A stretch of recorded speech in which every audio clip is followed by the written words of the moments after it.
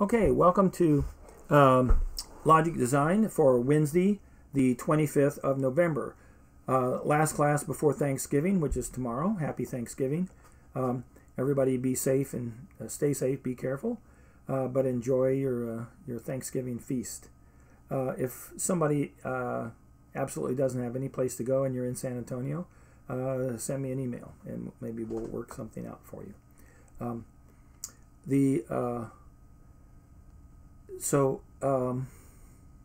What else? So we're going to go over the final exam some more. I'll show you today kind of what it's likely to look like, although I haven't actually worked it out yet, but it'll probably be similar to this. There'll probably be a study guide to go with it, although I'm not entirely sure. And this time I may make the study guide released when you start the test instead of beforehand. So we'll see. I'm not 100% sure how that's going to go down. All right, let's quickly take a look at the syllabus. Let's see, syllabus is there. And then let me shrink me down a little bit here. Okay, so here we are. So this is week 14. Week 15 will be next week. And tomorrow we only have 2 classes this week. And this is today, the 25th. We've already covered SM charts, so but we're going to review a bunch of SM charts today. I want you to be very confident with SM charts. So if you're not, make sure you come on Monday to the to the office hours and get some help with SM charts. Make sure you're doing some SM chart problems, and I'm going to go over a number of SM chart problems in today's lecture. Okay, and then homework 13 is due Monday, so plan on turning that in Monday. And that is the last homework, of course. Okay, so we'll get rid of this, and we'll get rid of this because you don't need to worry about DSD. And then I'm going to bring up this file here. Let's see, that's not it. Oh, it's I think it's here. Sorry, here. Yeah. Okay, so here was the file, and let me put my little face back into the mix here. Yeah, we'll slide me over here. Okay, so these were the figures that I used last spring, and it may be similar to this, so we'll see. So I'm definitely going to have one problem where I give you a truth table. There are going to be some min terms required, and there are going to be some don't cares, and there are going to be some max terms, obviously. So here I went ahead and took the liberty of putting, well, okay, maybe I did and maybe I didn't. 1 0 1 1 1 1 1 1 sorry 1 0 1 1 1 1 don't care 1, yeah, 1 1 don't care 1, and then 1 0 0 0 0 okay, don't care 1, right, 0 0 0 0, 4 zeros. And then finally, don't care, 0, 0, don't care. Don't care, 0, 0, don't care. Remember, you always switch the rows. You always switch these 2 columns. So the way the squares are numbered, and you can just look at, that's 0, 1, 2, 3, 4, 5, 6. The squares are numbered 0, 1, 2, 3, 4, 5, 6, 7, 8, 9, 10, 11, 12, 13, 14, and 15 should be right there. All right, so keep that in mind. Don't mess that up. It's easy, but if you get confused, make sure you've worked with these K-maps so you can read off any of the terms. All right, so let's look at this K-map. So what are some questions I might ask? I might ask how many prime implicants. So let me print this out, and then we'll work with it. See, hopefully that'll print real good without any problem. Yeah, okay, good.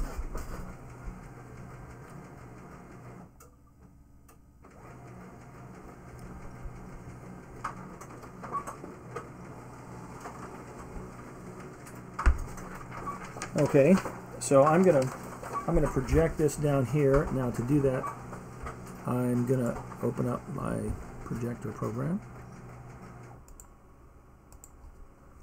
And we got it. And then I'm going to move these out of the way. And okay, and there we go.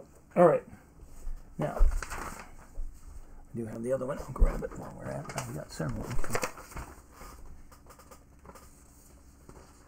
Yeah, there are several here. Okay, that's good. Okay. Okay, now let's see if we can get this. It's not too bad. Let's just get it like this. Slide this back.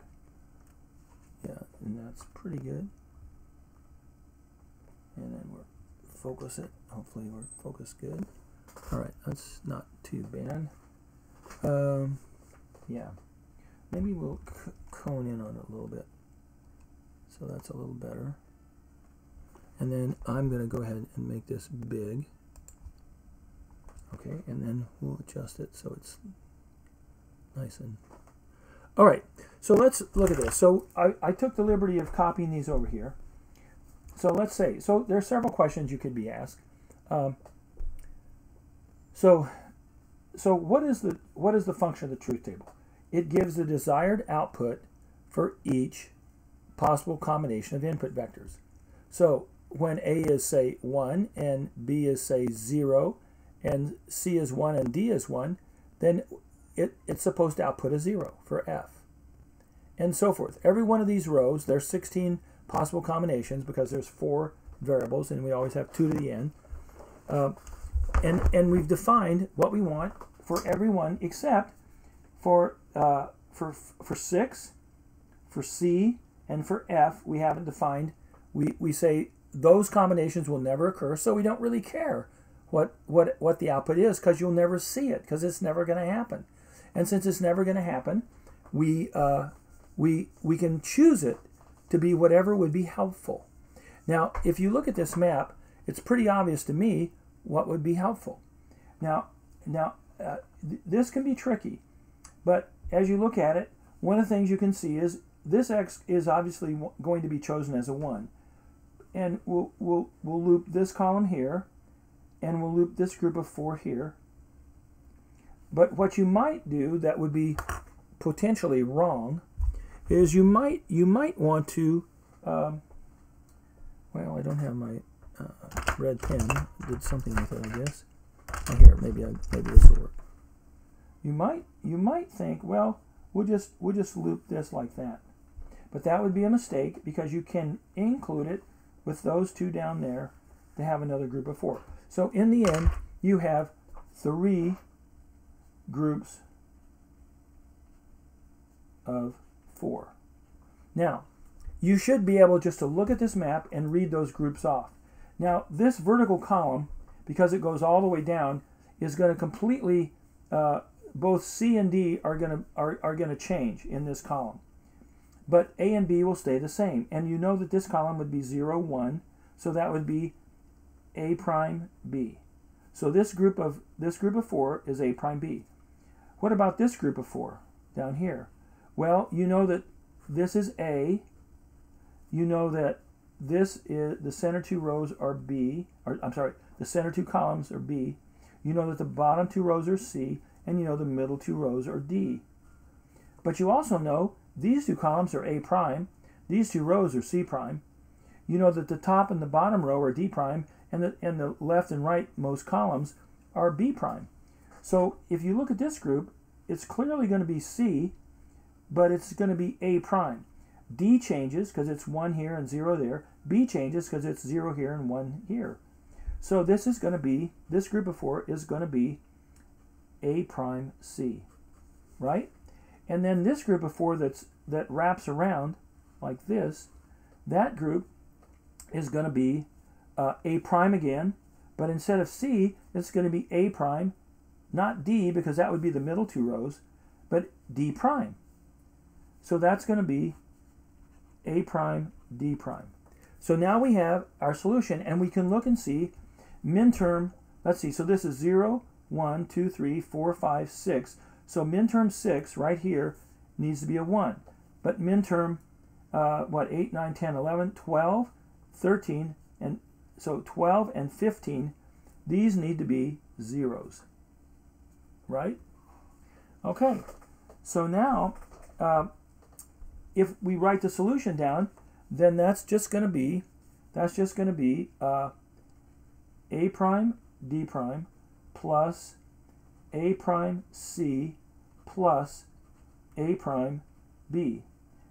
Now, interestingly, you can factor out that a prime, and you get a prime times d prime plus c plus b, which actually is in POS form, isn't it?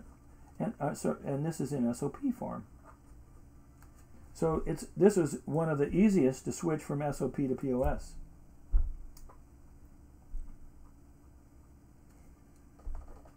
All right. So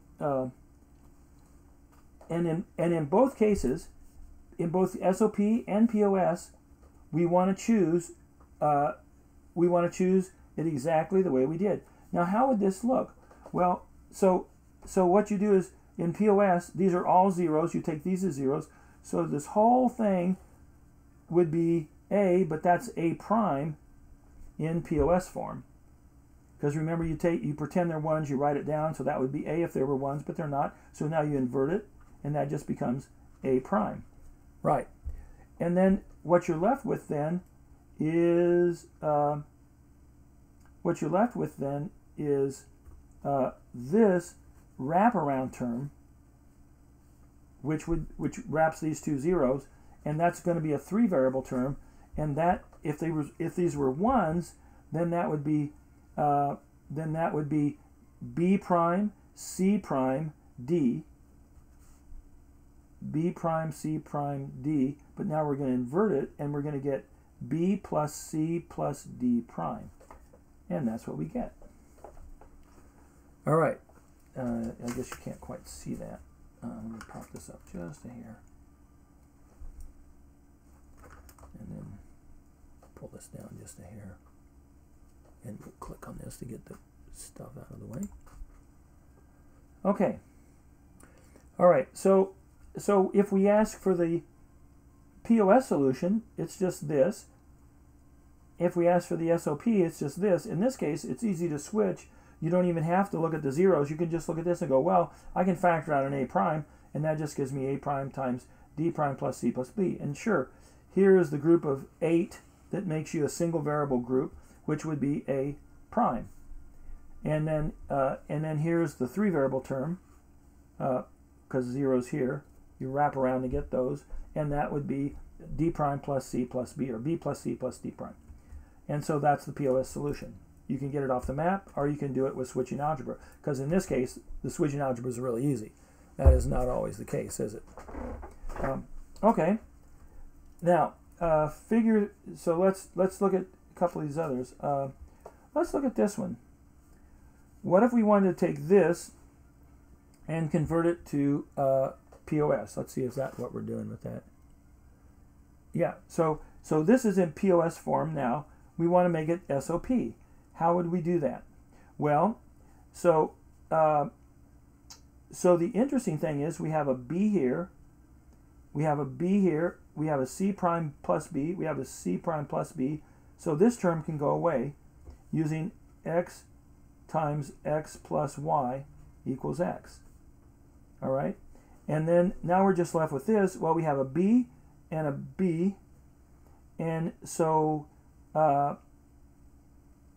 that's really nice. So what we can do then is we can actually, and actually we could get rid of this C, but we won't worry about that for now. So let's use this. Let's take, we'll do the second distributive law, which is which is x plus yz equals quantity x plus y times quantity x plus c, and we'll let x be b, and we'll let y be c prime, and we'll let z be c plus d prime. And so when we do that, we wind up with the x, which is, because we're applying it in this direction. Okay, so the x will just be b, b plus, and then we have to multiply y and z. So the y we said was c prime, so that's c prime times the quantity c plus d prime. Now when you do that math, you get b plus c prime c plus c prime d prime. Well, c prime c is 0. C prime ANDed with c is always 0. And so then you just wind up with b plus c prime d prime. Okay? And then switching this one to POS form, we'll flip this over and do it on the back. Well, maybe we'll do it down here. Okay, so now we have b plus c prime d plus b prime c prime d plus cd. Well, we have a cd here and a cd there, so that term goes. We have a c prime d and a c prime d, so this term goes. So now we're just left with c prime d plus c prime d plus cd. Well, we can combine these to d. So done. So d is in both SOP and POS form. So we simplify it, and now we get it in a single variable, which can be either form. So that's super easy. All right, now let's look at this. Let's look at this this VHDL code right here. So you might get some questions about this. So let's just look at it. So first off, what do you think? What kind of what's going on here? Well, the entity description says flip-flop. That should be a big clue. And then you have a D in the port list. That's another big clue.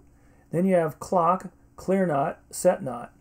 And then those are all inputs. And then you have your Q and Q prime out. All right, let's look at the architecture. So we've got a process block. What's in the sensitivity list? Clock, set not, and clear not. And then if clear not equals 0, then set temp equal to 0. And yeah.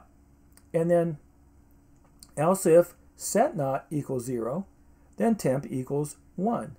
And finally, else if clock tick event and clock equals 1. Now, remember, this clock tick event's the idiom that just means the clock just changed, and we're ANDing that with now the clock is 1. So if the clock just changed and it's 1, was that a rising edge or a falling edge? It was a rising edge because now it's 1 and it just changed. So that must have been this event right here, the rising edge. So we now know it's a rising edge clock, and then in that case, we'll assign D to temp, and then down here, we use temp in, this is out of the process block, these are just assignment statements, and we're going to assign temp to Q, not temp to Q prime. And that's it. So it's a D flip-flop. It's a D flip-flop. So basically, it is this. You've got a little flip-flop here. You've got a rising edge clock. That's your clock. You have a D input here.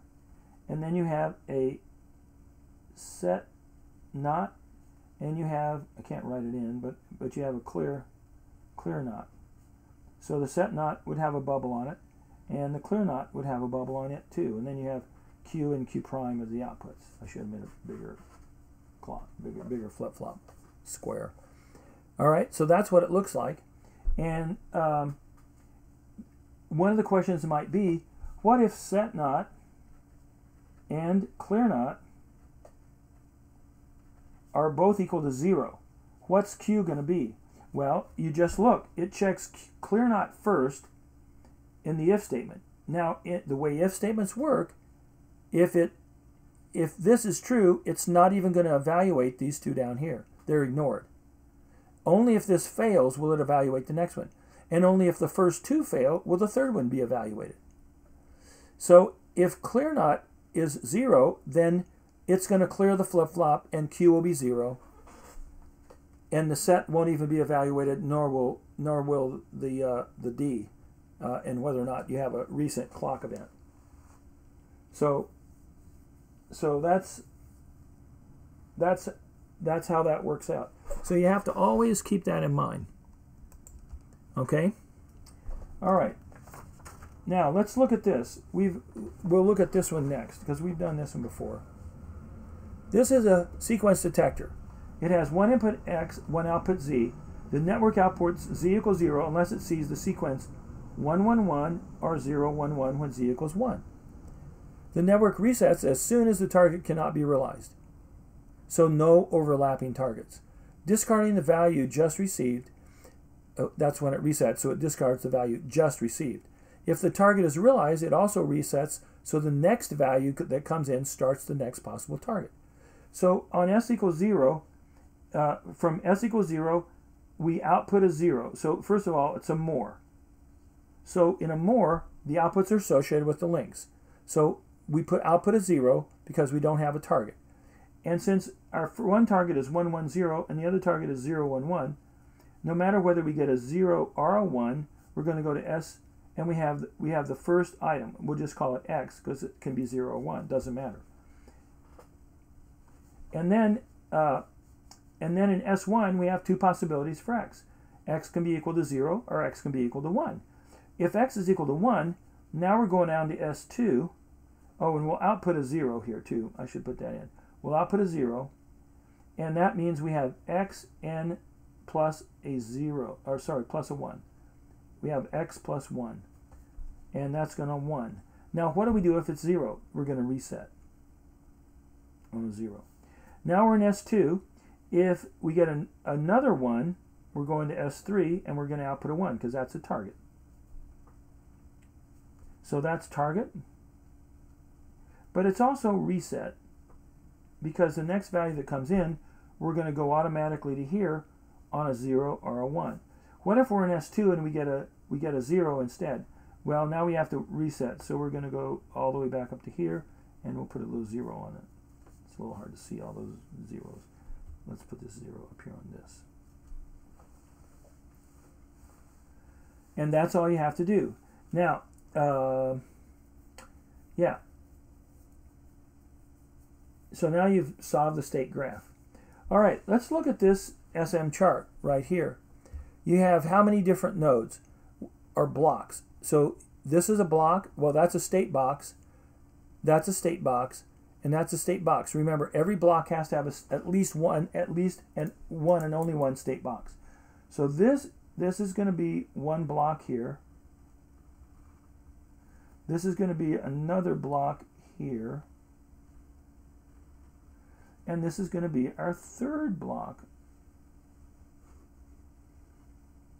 Okay? I didn't quite get this right because I should have drawn this line across here. Is where I should have drawn it. All right. Now, we've done flip-flop state assignment. So this one's assigned 0, 0. And we'll call this A and B. So A prime, B prime. This is A prime, B. So that's A prime, B prime, A prime, B, and this is AB. So we didn't do straight binary order. Now, let's say, what is it? We have two flip-flops, so we have to generate equations for our DA input. Well, how do we do that? We pick every block where A is 1. Well, A is 1 here, so we have to account for all the paths into this block. 1 comes from here, so that's going to be A prime B, and since X is 1, A prime BX. A prime BX plus, we have 1 coming from this block. That's AB, in this case X, plus ABX. All right, and then the DB, that's going to equal all the paths into this state, because B is 1 here, and this state, because B is 1 there. A is 0, and they're both 0 here. But here B is also 1. So we have to add to the paths we just did, which A prime BX, so A prime BX plus ABX, because we already worked that out for here. And how about here? Well, there's one path in, and it comes from here, which is A prime B prime, and when X is 1. So that's just going to be A prime B prime X. And you may be able to simplify this a little bit, and that's fine. Yeah, this can be simplified to BX, and this can definitely be simplified to BX plus A prime X. And this can go off because we can cancel that B prime. If you know, that's That's theorem, I think that's theorem 12. Okay. Or maybe, no, maybe, I'm sorry, that may be 11. 9, 10, 11. I think that's 11. All right. Okay. What about this? Let's jump down here. Design a Mealy sequential circuit having one input and one output that will produce an output of 1 whenever 4 ones are input in a row and 0 otherwise. And it resets as soon as 0 is received, as a 0 is received. But overlapping targets are allowed. Links are to be labeled. Okay, so we have to label these. The links, are to be labeled. Okay, so input and output. So first off, it's a Mealy, having one input and one output that will produce an output of 1. So we have an input X, and we have an output Z. And Z is going to equal 1 whenever we get 4 ones in a row, and otherwise 0. And as soon as we get a 0, it'll reset. But if we keep getting more ones, it'll just stay 1 because overlapping targets are allowed. All right, so an input sequence for X and Z, an output. So if we did 1, 2, 3, 4, 5, 0, 0, 1, 0, 1, 1, 1, 0, 1, 2, 3, 4. So then Z would be 0, 0, 0, 1, because that's 4. Still 1. Now 0, 0, 0, because we just won. 0, 0, 0, 0, 0, 0, 0, 1. Okay? Does that make sense? So that's our test sequence. All right, so we're going to start in S0. It's Mealy, so we don't have any outputs associated with our nodes. They're just associated with the link. So here we have nothing. Nothing.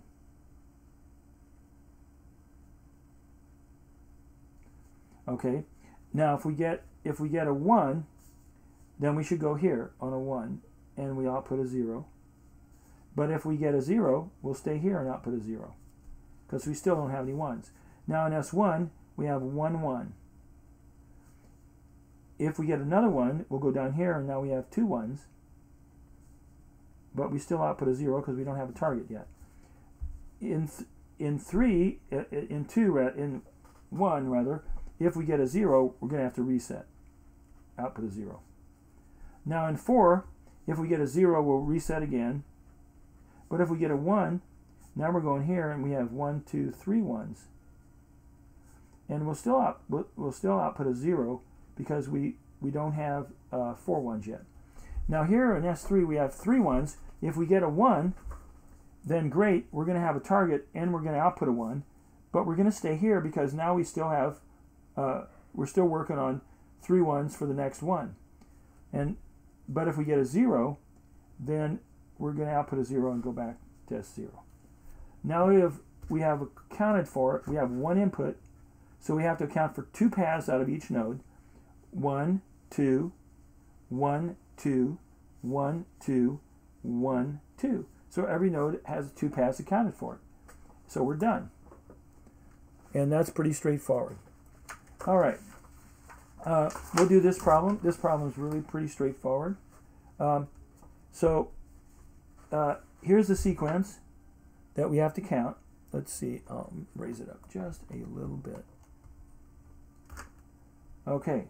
So 6, 7, 1, 3, 5. 6, 7, 1, 3, 5. I'm just going to write that. 6, 7, 1, 3, 5. All right. So 0, don't care. 1 is 3. 2 is don't care. 3 is 5. 4 is don't care. 5 is back to 6. 6 is 7. And 7 is 1. So we just given any one of these states, this tells us what the desired next state is. Or if it's not in the count sequence, it's a don't care. Now we all order these in binary order so we can extract them easier to the K-map. I mean, you don't have to have them in binary order, but just think how difficult it would be to extract them to the K-map. Now I've already filled in the don't cares. Don't care for 0. Don't care for 0, 1, 2. Don't care for 2. and a don't care for 4. But we still have to account for 1 and 3, 5, 6, and 7. So here's 1. So 1 for A is going to be a 0, so we won't put it in. And for and 3 is going to be a 1, so we'll put that one in. And then for 5, so 5 is going to be a 1, 6 is going to be a 1, and 7 is a 0, so we'll leave that out. Now you can see, to simplify this, we can do the wraparound here, and then we can obviously combine these two and these two. So we have one group of 4, which will be a single variable in this case, and that will just be C prime plus this one, which is going to be A prime B, plus this one, which is going to be A B prime. Now let's do this one. Now we're going to use this column here. All right, we already have the don't care in, so then it's 1, don't care, 0, so we won't put it in. Don't care, 1, 1, and 0. Follows the other one. Almost, not quite. So now we're going to have this group and this one wraparound this group. So it's going to be, this one's going to be C prime plus the wraparound group, which is just going to be, or sorry, that's the wraparound group, plus this one, which is going to be B prime. And then this one, we have 1, 1, x1, and then x0, 1, 1. So that's going to be this group of 4. It could be the wrap, but that we won't need that one. And this group of 4. So that's going to be A prime, and this one is going to be B. So that's just going to be A prime plus B. Okay. And then that's the solution. And then if we had 3 flip-flops, here are 3 flip-flops, A, B, and C. We'd make them all D flip-flops with a D input, and a D input. And there's our Q out, and here's our clock. Make them rising clocks, and all the clocks.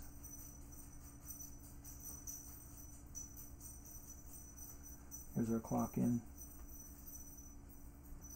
And then our C would just be an OR gate with A prime B. The B would just be an OR gate with C prime B prime. And this one's a little more complicated. It's 3 terms going, it's 2 AND gates, A prime B, and then A B prime. And then these are going into an OR gate. And also into that OR gate would be C prime. That's it. That's your circuit. Although you didn't have to draw that for this necessarily, but I just threw that in. All right, let's look at this problem.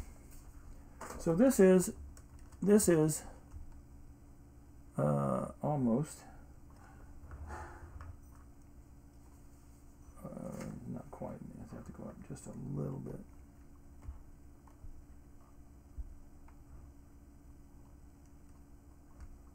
Okay, it's close now.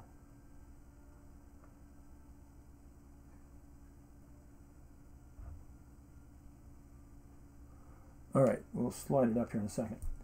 You are to use a state machine chart for the problem with an input X and output Z, where Z equals 0 except where the target 0, 1, 0 is detected. Overlapping targets are allowed. Use Mealy machine. Z is assumed 0 if conditional assignments are not in the path. Note, 2 flip-flops, A and B, are used to hold the present state. Okay, so you got 2 flip-flops, A and B. So only a few of the link paths are labeled. Some of the other ones are already filled in. And I don't know if, I mean, it won't necessarily look exactly like this, but this is a good example. So I might ask you some questions. So what are some questions I might ask you? Well, This is figure 10. So I might ask you, the reason that the conditional output for Z only appears in the one link path out of state S3 is that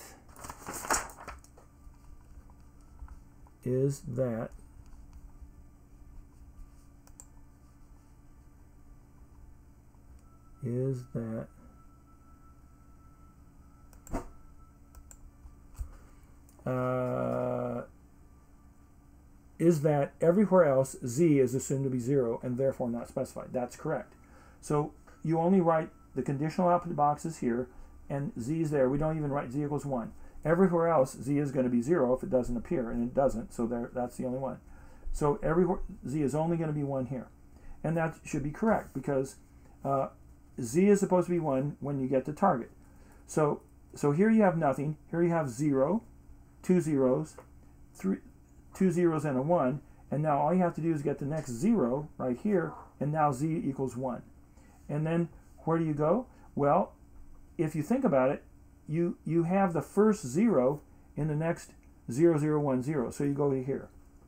All right, so it's pretty well worked out.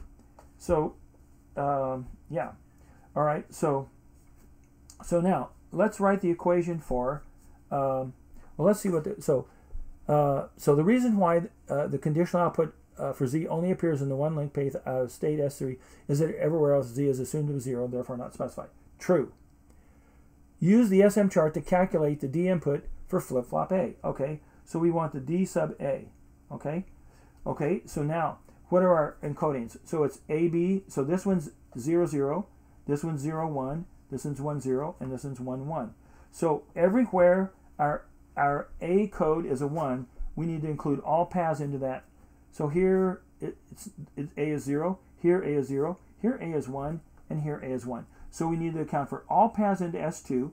There's one that comes from S2, and there's one that comes from S1. So the one that comes from S1 is going to be A prime B X prime, because X is 0 right here. And the one that comes from itself is going to be A B prime X prime, because X is 0 there going in. And then we need to account for the path here. There's only one path coming in here. That comes from here. That would be A B prime A B prime X. So now our D sub A is just A prime B X prime plus A B prime X prime plus A B prime X. And you can probably simplify it a little bit. Well, maybe not. A B prime X. Yeah, okay, you can combine these two. You can drop the X. So that's just A B prime. And then, so it's going to be A prime B X prime plus AB prime. All right? And then use the SM chart to calculate the D input for flip-flop A. Yeah, okay, we did that. Select the correct answer only. Okay, write the expression for the output Z. Pick the correct answer only. Okay, so Z is only 1 here. So Z is going to equal, everywhere it's 1, Z equals, this is the only path, A, B, X prime. So Z equals A, B, X prime. Let's see. If overlapping targets were not allowed, which numbered link path would have to be changed? And let's see. So that's which link path would have to be changed. Type in just the number only. So which link path do you think? So if this, so this is our target. So clearly this is the one that's involved. If you didn't have overlapping targets, this would have to go back to S0. So you'd have to change link path 3. All right. Okay, so that's pretty easy. And then we didn't do B. Let's do B. Since we've got it here, we'll just do B. So let's do B. So the D sub B is it involves this one and this one. So we already have this one. That's A B prime X. A, B prime X, and now we just have to add two paths into here. One comes from here, A prime, B prime, X prime. And one comes from here, A, B, X prime. A, B, X prime. And so A prime, B, yeah. So I don't think you can simplify these at all. All right. So that's what you're left with. All right. Didn't ask for that, but we did it anyway. All right. And then, okay, I think final, we'll do this one. Okay, you're to draw a state machine chart for a problem with an input X and an output Z where Z equals X, except that it must prevent 3 zeros in a row. If the input 0, 1, 0, 0, 0, 1, 0, 1, the output Z should be 0, 1, 0, 0, 1. Instead of that 0, we change it to a 1 here, 1, 0, 1. And we change it because you're not allowed to have 3 zeros in a row. Yeah. Now, the net resets after the target. So whenever you get a target, it resets. Use the Mealy machine. Indicate straight binary flip-flop state assignment for each block shown by the dashed lines. Finish the SM chart connections and put in the value for Z. Then write in dA, dB, and Z equations below. Okay, so in this case, of course, we know Z is going to be 1. So, okay, so this is going to be 0, 0, 0, 1, 1, 0. So there's no 1, 1 node because we're going to do straight binary order. Okay? And I think that's what it said, right? Flip shown by indicate straight binary flip-flop state assignment for each block. So 0, 1, 2. And then, yeah. All right. So here we have finish the SM chart connections and put in the values for Z. Okay, so if we're in state S0 and we have nothing, the first thing we want to get is a 0. So we're going to go here on a 0, but on a 1, we're going to just stay here. So we have to connect that. All right, now we're in S1, and Z, of course, is going to be 0. So now we're in S1, we have a 0 detected. The first 0, remember our target, we want to prevent 3 zeros in a row. We want to prevent that. Okay, so that's 1 0. Now we get our next 0, so now we have 2 zeros, so clearly we're going over here, like that. But if we get a 1, we're going to reset back to 0, because now we don't have any zeros, so we're good. Then here, if we get a 0, that's clearly where Z, so Z is going to be, Z has to follow. So Z would be 0 here, Z would be 0 here, but Z would be 1 here. So we have to put a Z in here, and Z would be 1 here, so we have to put a Z here. And now, the 0 connects over here. Now we have 2 zeros. Now if we get that third 0, then that's where 0, instead of Z being a 1, Z has to be a 0, Z has to be a 1 there instead of a 0. And here, Z has to also be a 1. So, and then what it says is we reset. So if we get a 1, we're going to reset. And if we get this, we're going to reset. So no matter what we're going to do, we're going to go back to nothing. Okay? And that's the whole problem. And actually, if you look at it, we don't even need this decision box, because we could just get rid of all this, because no matter what happens, we're outputting Z equals 1. So we could just put Z here and skip the decision box, and no matter what, we're always going back to S1. So we can just have it like that. All right. As part of completing the SM chart, what point should number 7 be connected to?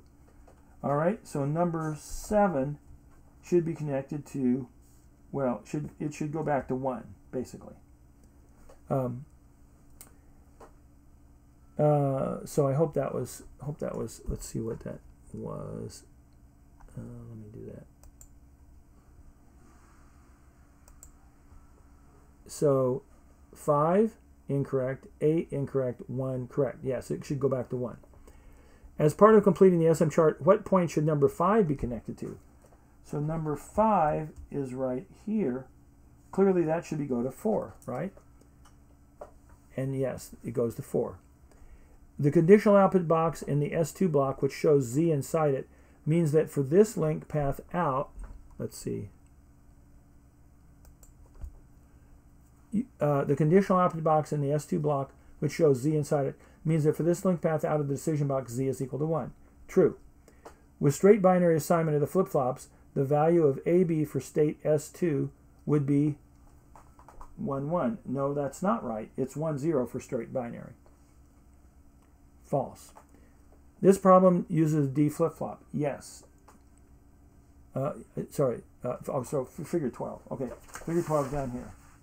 So what kind of flip-flop is it? Clearly JK, falling edge with an active high clear. All right, so because the clear is high, you mark it here. All these falling edges are going to be blocked. So you don't, oh, except that one. That one's possibly going to take effect. Okay, so forget that. We don't want to block that one. These are all good though. Okay, and then here, J is 1 and K is 1. Here, J is 0 and K is 1. Here, J is 1 and K is 1. And here, J is 0 and K is 1. So you have to remember a JK flip-flop. So if they're both, so it's just, you just have to remember this simple thing. Here, I'll write it up here. So J and K. If they're both 0, it's hold. If J is 1 and K is 0, it's set. If J is 0 and K is 1, it's clear. And if they're both 1, it's toggle. So here, it's going to be toggle. Here, it's going to be clear. Here, it's going to be toggle. And then this is an active clear. So all through here, it's going to be clear. And then here, it's going to be clear as well. Okay? So toggle, if it starts out at 0, so Q equals 0 at the beginning, and the propagation delay is 5 nanoseconds, and so each division is 5, so it's 1 division. So here's where it registers the inputs, but it's not going to change till here. So it's going to toggle, it's going to go up there. Then here it's going to read this, and it's going to clear. It's going to stay down. Here it's going to toggle again. Here it's going to 5 nanoseconds after that's asserted. So it's asserted here. So 5 nanoseconds later, it's going to go clear. It's going to stay clear till it's deasserted, and the next active edge, which is here, and at this point, it's going to stay clear, so it doesn't change. So that's what it looks like. All right, and so the questions. Does this problem use a D flip-flop? False. It's a JK. What clock is the clock? Is what type? Falling edge. The filled in with hash marks indicates where the clear is high. It shows where it's asserted. Yes, it's an active high clear because there's no bubble. It is asserted when it's high. It's high here, so that's when it's asserted. The marked clock edges correctly show where the clock is active. Yes. True. Since it's overwritten by the clear, these clock edges are not marked. Where both J and K are high, regardless of the clear, whether the clear is asserted. Okay, where both J and K are high, regardless of whether the clear is asserted, the output will toggle. No, where the clear is asserted, the output will never be affected by the clock as long as clear is asserted. And yeah, and that's it. And then there's some general questions. Okay, I'm gonna cover just a little bit of. There were a couple things I meant to mention in chapter 14, and I'm just going to add those now. So I'm going to do that. I'm going to expand this camera a little bit, and then I'm going to. Well, actually, I'm not. I'm going to go back here, but I am going to bring up my slides. Just 2 of them, and then we'll be done. Right here. Okay, now, so one of the things that we sort of did, but I never really talked about it formally, so that's why I'm going to do it now. One of the things that we're doing, instead of zeros and ones, we're using variable names in our state graphs, in our state machine charts, to give more meaning to the diagrams. Now, usually outputs are considered 0 if the name is missing. So if you don't have a mealy output in a conditional output block, then whatever the outputs that exist, they're all considered 0 unless they're specified. If they're specified, if we write z in, then we assume it's a 1. And then inputs may need to be presented as either x or x prime, or y, x1, x1 prime, x2, x2 prime, or whatever, to indicate that the new value received is 0 or 1. So sometimes we'll change the inputs. So you could, for instance, if we go back to, did we kill it? No. If we go back to here, let's see, we'll put this up, put this back. Not there, not there. No. Oh yeah, so like here, let's see. Yeah, so instead of like 0 or 1, we could label this x prime and x. That'd be an option. But anyway, but usually when you have a decision box, we just go ahead and label them 0 or 1 like that. Okay, now one other thing, completely specified. So completely specified.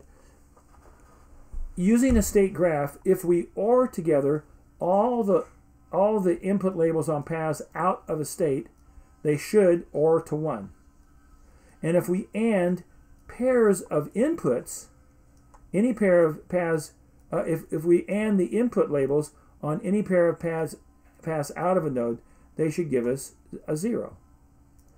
Okay, and what that just basically means, if these are both true, then that means that there is only one particular path out for each input variable combination for that node, and if that's true for all nodes, then your state graph or your SM chart is completely specified.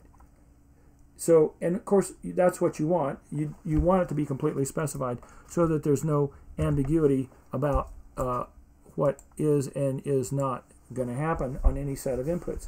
What you don't want is two paths going in some direction on the same set of inputs, where they go different directions on the same set of inputs. That's illegal, and so that means you've got a problem with your SM chart or your state graph. Okay, I think that's all I really wanted to cover. Hopefully that's helpful, and we will then next week. I'm thinking about doing the sessions live. I'm thinking about doing them at 9 o'clock in the morning. At 11 o'clock in the morning on Monday and Wednesday.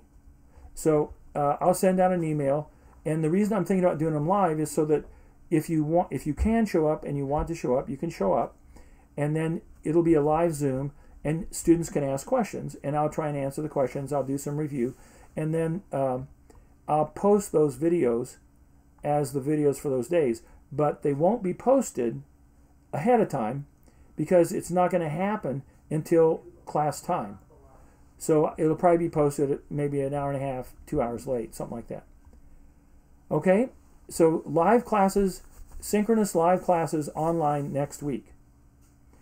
Optional, don't have to show up, but if you do, you'll be able to ask questions. And I hope a good handful of students show up, so there are students asking questions. And if you want to ask questions, show up. I will also do office hours on Monday at 12, and I'll probably try and have a help session scheduled before we do the final exam for a little more review. But we'll do 2 more review sessions next week. So we're going to have reviewed ourselves, basically until we're sick of the review, basically. All right. Any questions? That's fine. And I will see you guys later then.